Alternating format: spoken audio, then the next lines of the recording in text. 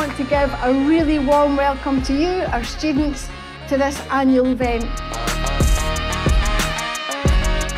What a great way to kickstart the second semester, to really just create a buzz about the business school and get our students focused and energised about their job search. Great opportunity to meet employers, alumni, to practice their employability skills. There's something there for everyone.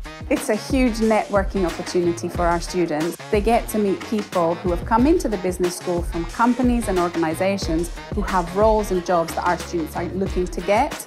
We came here today to talk about assessment centres, how to prepare for the assessment centre, how to be successful on the day, and we met a lot of people afterwards for one-to-one chat. Today was really fun. I particularly liked the sustainability panel.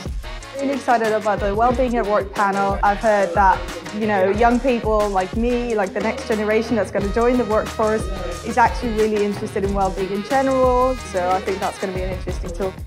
The panelists were so cool. They had some really senior people there, and I got to just chat with them and ask them some questions. Really great to see so many students turn up. Glad to see they were interested in consulting and in Capco.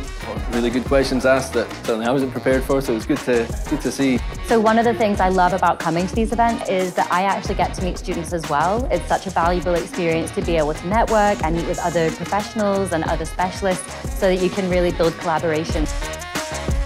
So I feel the session went really well. Students were super engaged and actually asked me lots of questions.